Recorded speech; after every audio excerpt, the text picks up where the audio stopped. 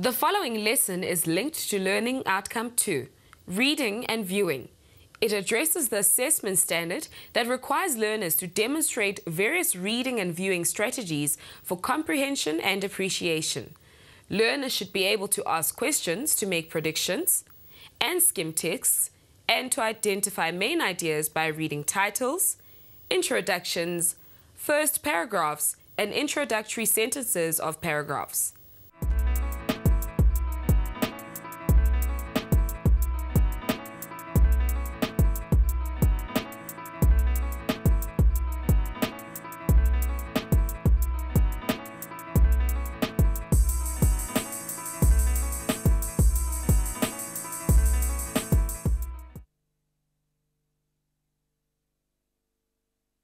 Hi! Have you ever tried to study in bed? You start by sitting upright, really paying attention. Then you think you'd be a bit more comfortable if you lay down. Then you get a bit cold, so you cover yourself with a blanket. And before you know it, you're off in dreamland and no closer to knowing your work. Well, if studying in bed doesn't work, what does? In this lesson, we are going to learn about and practice active reading. Not only will active reading improve your results in English, it is a good study technique for all of your subjects. And if you learn how to read texts carefully and with a questioning mind, you'll be developing a life skill that you can apply to reading documents throughout your entire life.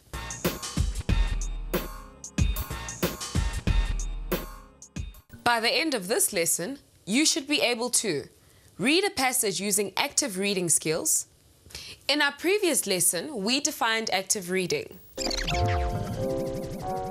Active reading is careful reading with a questioning mind. While I was waiting to present this lesson, I started looking through this magazine. I looked at some of the pictures, read the headings of some of the articles, and scanned through a few of the pages. Reading like that helped me to pass the time, but if I had to answer questions about what I read, I don't think I'd be able to do such a good job because I wasn't paying enough attention. But before we started filming this lesson, I did do some active reading. In order to present this lesson, I read my script slowly and carefully. I underlined key points and came up with a few questions that I wanted to ask the director before we started filming. That was an example of active reading. It was careful questioning reading, and it was quite different from reading for pleasure.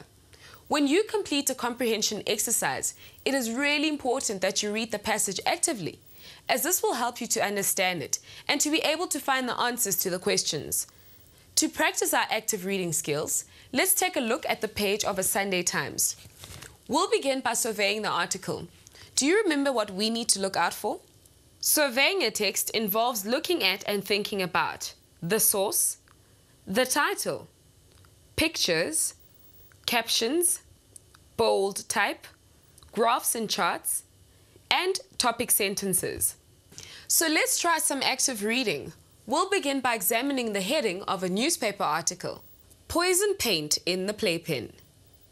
Even without reading the article, there is quite a lot that we can work out from the headline. This article is about poisonous paint, and if it is in playpens, which are used by children, then this article must have something to do with children being harmed by paint. Let's have a look at the subheadline to see if it gives us a bit more detail. The Sunday Times conducted a 3-month investigation into toxic paint on children's toys.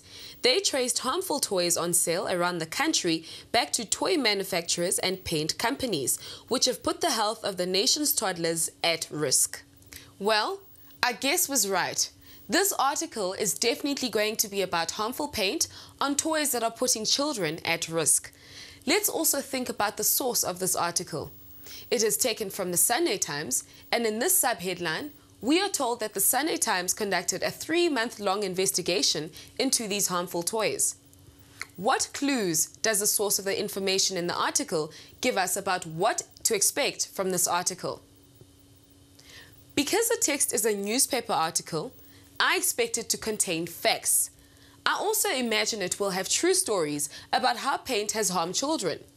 Also, because they did a 3-month-long investigation, I expect the article to contain a lot of information and examples, as someone has gone to a lot of trouble to gather information on dangerous toys. To see if these predictions are right, we'll have to read the article. But first, let's take a look at the picture. What clues does the picture give us about what the article is likely to be about? At first glance, it looks like these men are shopping for toys, as it looks like they're about to load these wooden blocks in their trolley. But let's read the caption to make sure. Dangerous playthings. Jacques Kutza, the Western Cape area manager for Toys R Us, and Charles Vergotin, the chain's Belleville store manager, remove painted toys which contain high levels of lead from the store. Okay, so the men aren't shopping after all. In fact, they are packing the blocks into the trolley to remove them from the shop because they have dangerous paint on them. In this case, reading the caption changes how we read the picture. The men aren't customers. They are managers of a toy store, and they aren't shopping. They are getting rid of dangerous toys. Now let's look at the other bold type, which is the headline of a related article. Shops haul tainted toys off the shelves. Yes, this confirms what we thought. These articles are going to be about dangerous toys that can no longer be sold in toy shops. Here is another bit of text that stands out. Lead paint alert.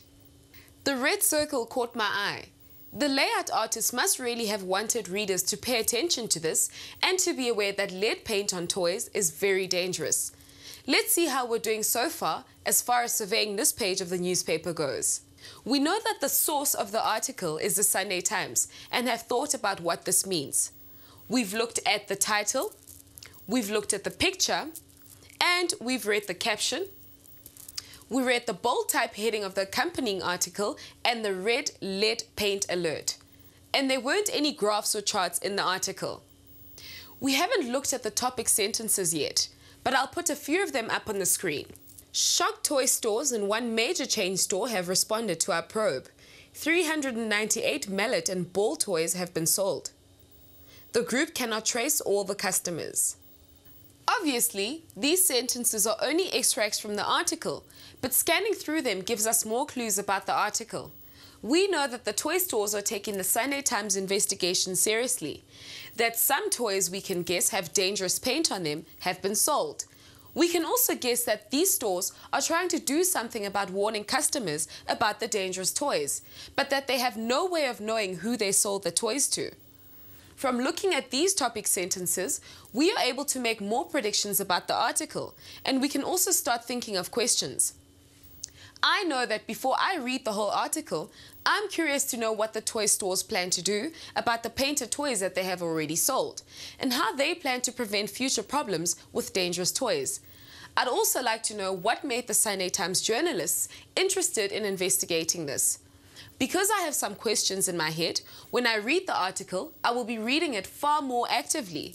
We aren't going to read the whole article in this lesson, but I hope that you see how surveying an article and reading with an active questioning mind helps you to pay attention and focus on a passage.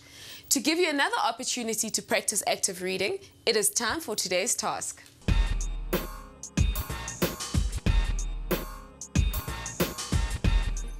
Find a newspaper article that has a picture.